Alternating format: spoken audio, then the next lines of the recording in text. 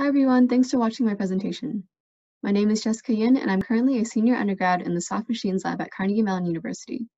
Today I'll be presenting Closing the Loop with Liquid Metal Sensing Skin for Autonomous Soft Robot Gripping in the 2020 virtual IEEE International Conference on Soft Robotics, also known as RoboSoft. Soft robots are often limited in high-level decision-making and feedback control due to a lack of multimodal sensing capabilities and material architectures that tightly integrate sensing and actuation. However, the recent development of elastic multimodal sensing skins has created the opportunity for closing the loop in soft robotic systems. The question we are investigating in this work is, can a simple closed-loop control strategy, such as a finite state machine, driven by multimodal sensor feedback, be used with a soft robotic system with low control authority to accomplish high-level tasks? Now, why is this question important? Progress in broader applications of soft robots relies on the development and implementation of autonomy and decision-making in soft robotic systems. With the capability for sensor feedback control, soft robots can begin to solve more complex problems and work towards levels of sophistication common in conventional rigid robotics. However, current limitations in multimodal soft sensing skins and soft electronics integration has resulted in sparse development of closed-loop control for soft robots. The deformable and compliant bodies of soft robots that make them so compelling in applications in healthcare, human-robot interaction, and bio-inspired robotics have presented a significant challenge in the development of dynamic control algorithms. While the compliance of soft robots can negate the need for precise feedback control in interactions with the environment and delicate objects, sensor feedback is still necessary for higher level decision making. This figure from the paper Electronic Skins and Machine Learning for Intelligent Soft Robots is a great summary of recent work in the field. New developments in soft sensing technology in recent years have led to greater availability of sensing modalities in soft robots than ever before. Some examples of these sensors are shown along the y-axis, which is highlighted with the yellow outline. These sensors range from single modality strain, pressure, and deformation sensors to more complex distributed or multimodal sensors. Approaches to soft actuation are shown along the x-axis, which include pneumatic and chemical actuation. These actuation methods have been successfully applied to a variety of soft systems, including bio-inspired and locomotion robots. The next challenge is developing systems that integrate both soft sensors and actuators together. Some common strategies for integration are adhering soft sensing skins to the outer surface of the robot or embedding sensors directly into the robot body. Sensing skin and soft actuator integration can most frequently be seen in soft grippers and hands. However, it remains an open challenge to build a system that uses soft actuation and sensing together for high-level tasks. In this work, we present a sensor-based finite state machine for a soft sensorized gripper mounted to a 4-degree of freedom robot arm. To give a quick definition, a finite state machine is a simple control scheme that consists of a set of states, with transitions between states directly determined by inputs. Closed-loop control is demonstrated through tasks driven by multimodal sensor feedback. The 3 tasks accomplished by the system are scanning, grasping, and sorting. For scanning, a time-of-flight sensor is used. For grasping, the time-of-flight sensor and 2 pressure sensors are used. For sorting, the time-of-flight sensor, pressure sensors, and an inertial measurement unit, or IMU, are used. The tasks of scanning, grasping, and sorting are well suited to finite state machine control because they can be distinctly divided into a relatively small number of states and directly governed by sensor data. With the sensor feedback, the system can also detect and respond to external perturbations that interfere with task completion. The system consists of a 4-degree freedom rigid robot arm, and the sensorized gripper that has the sensor skin with the sensors mentioned in the previous slide, time of flight, pressure, and IMU, and onboard processing. The gripper is actuated by shape memory alloy springs, abbreviated as SMA, and actuates between binary open and closed states. And it's not shown in this figure, but there's a computer that hosts the finite state machine for decision-making and further sensor data processing. Here's a closer look at the multimodal sensor skin, which uses liquid metal traces and rigid microelectronics, as well as 2 soft resistive pressure sensors. A similar sensor skin design, fabrication, and characterization was previously presented in the paper Liquid Metal Microelectronics Integration for Sensorized Soft Robot Skin in IROS in 2018. The multimodal sensor skin used in this work has components that were selected to provide relevant sensing for gripping tasks and placed in locations according to their sensing functionality. The sensors and components are labeled in this picture. We have the 2 pressure sensors in blue, the time-of-flight sensor in purple, an IMU in red, the processor in orange, and a flat flexible cable for data and power transfer in green. This hybrid sensor skin remains functional under mechanical deformation and provides the reliability and digital capabilities of commercially available microelectronics, while minimizing interference with the compliance of the soft gripper. This is a brief overview of the fabrication technique used to make the sensor skin. First, the PCB layout is patterned with a laser on sweated copper on 10:1 PDMS film. Next, E-gain is selectively deposited onto the copper traces. Then the components are placed. And finally, HCl vapor aligns the components and the circuit surface is sealed with 10:1 PDMS.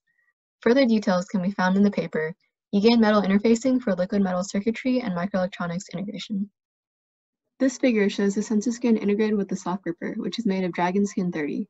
The sensor skin is cut to the appropriate shape and adhered to the soft gripper using silicone epoxy, and when adhered, the sensors are in relevant locations.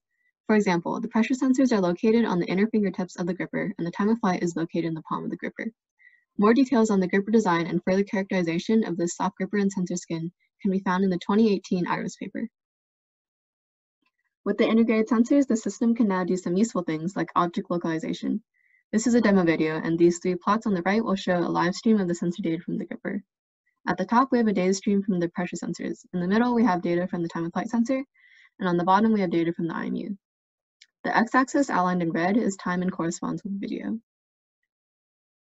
Object localization only requires the time of flight sensor. The plot and the sensor location on the gripper is outlined in blue. It is placed parallel to the scanning surface. With the sensor in this location, it can measure the distance to the surface below it.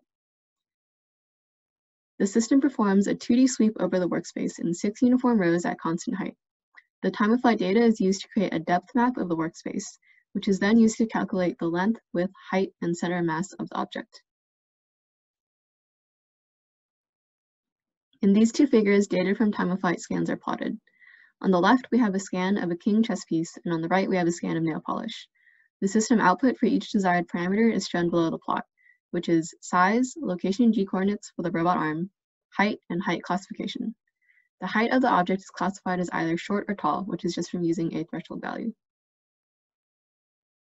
For grasp detection, all three sensor modalities are used. The pressure sensors on the inner fingertips and the corresponding plot are outlined in orange. And the IMU and the corresponding plot is in green. It's hidden behind the white cable at this angle. In this demo, the system has located the object in the workspace and will attempt to grasp it. The SMA springs are activated by applying current, and after detecting a successful grasp, the object is transported to the target location and is then released.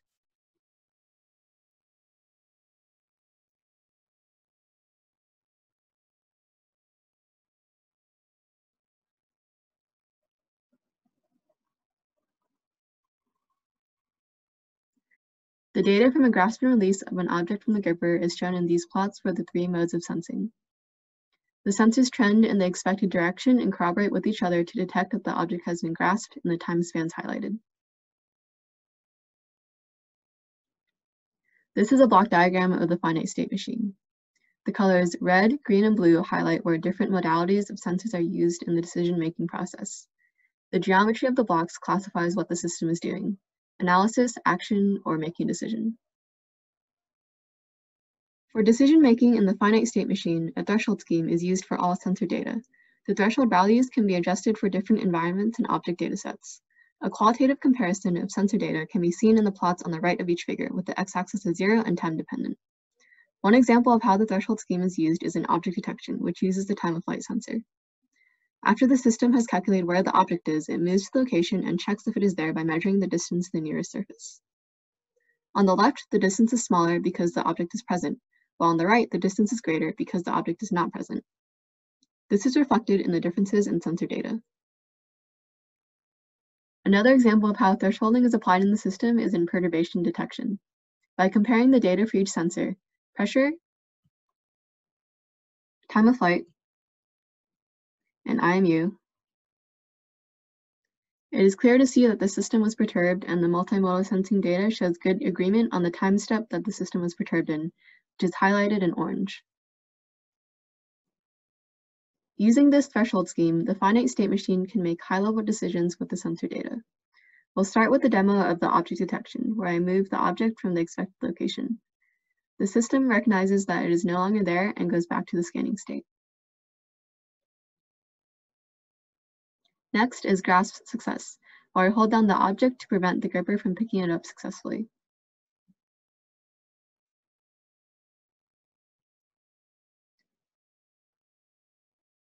The system recognizes that it has not grasped the object and attempts another grasp.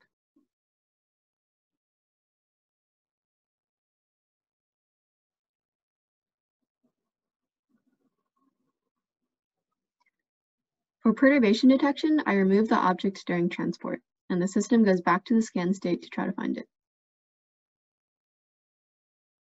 For sorting, the system has correctly classified that the king chess piece is a tall object and places it on the left.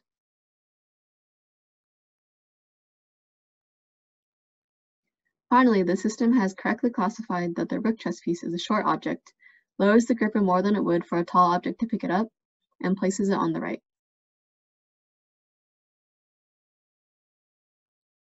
The performance of the finite state machine through the tasks of autonomous and unperturbed object localization, classification, grasp, transport, and release was characterized. This table shows the success rate over 25 unperturbed trials with a short object, which is the rook chess piece, and a tall object, which is the king chess piece. Object localization was found to be particularly successful with a success rate of 100% for both objects. In conclusion, we demonstrate the functionality of a soft robotic system consisting of a finite state machine, sensorized soft gripper, and robot arm that is robust to perturbations that interfere with grasping, transport, and sorting tasks. Able to detect, classify, and locate objects within its scanning workspace, and capable of sorting a sequence of objects based on height. To address our research question, we found that simple control strategies from conventional robotics can successfully be applied to soft robots with multimodal sensing and low control authority. This is a simple control strategy that doesn't really rely on the dynamics of the material, as the gripper finger behavior does not matter much between open and close. The gripper was designed to behave this way, and this was key to the success of this control strategy. The multimodal sensors were focused entirely on exteroceptive sensing and could be used with a controller focused solely on high-level decisions. For future work, we would like to explore the addition of new sensing modalities, expanding to different soft robotic systems, and testing with a larger variety of objects. And of course, a huge thank you to Dr. Tess Hellebrekers and Professor Carmel Majidi, co-authors of this paper, as well as our sponsors from the National Oceanographic Partnership Program and the National Science Foundation. Also, thanks to the CMU Robotics Institute and the CMU Mechanical Engineering Department. If you have any questions or comments, please feel free to email me at jessyin@seas.upenn.edu. I'll be graduating from Carnegie Mellon this semester with my bachelor's degree and starting my PhD at the University of Pennsylvania this fall. So please direct any communication to my UPenn email address. Thanks again for watching.